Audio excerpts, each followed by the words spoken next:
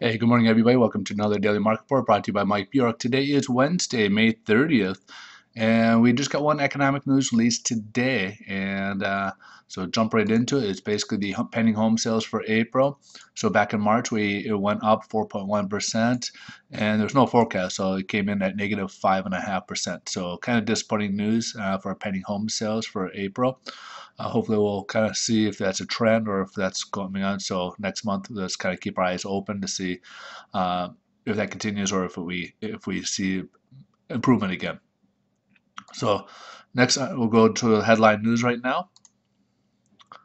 And that's kind of affecting the market. So the market's down a bit, but the other item that's kind of affecting the market is, well, you probably have guessed it, Europe. So Italian and Spanish bond yields jumped up quite a bit. So uh, what that means is that the cost of the government to be able to borrow money from their bonds is going up, and it may get to the point where, like, where Greece and everybody else is for these uh, uh, that have been receiving. I mean, the costs have gone up so much that basically it gets to the point where they need a bailout because it's exceeding what they can actually pay out.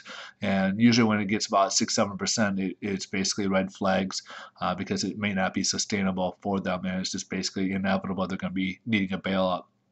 So there is concern that, of course, Spain might be exiting at some point, and from the euro, of course, Greece, because that could just start a trend for other countries to do the same thing, as we've had bailouts for Portugal and Ireland and Spain already. So those will be kind of watched. Investors are watching those very closely. So if one of them, they're very jittery now. So even if there's a little smack of fear, they're going to overreact. So be careful. So be cautious.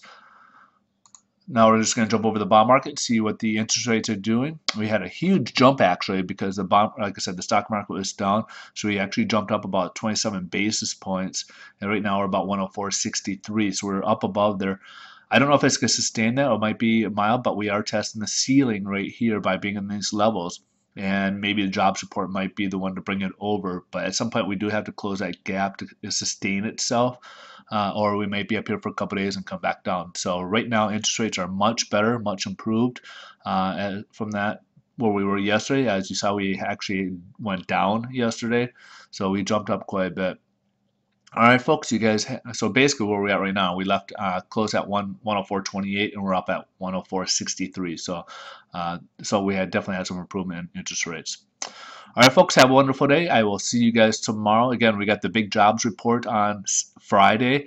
ADP will be coming out tomorrow with the weekly jobless claims as well. Will be coming out tomorrow, but the big number will be the government's reporting of the jobs reports on Friday. So you guys have a wonderful day. Stop by Mike'sDailyMarketReport.com and subscribe. Have your daily reports emailed to you. Have a wonderful day.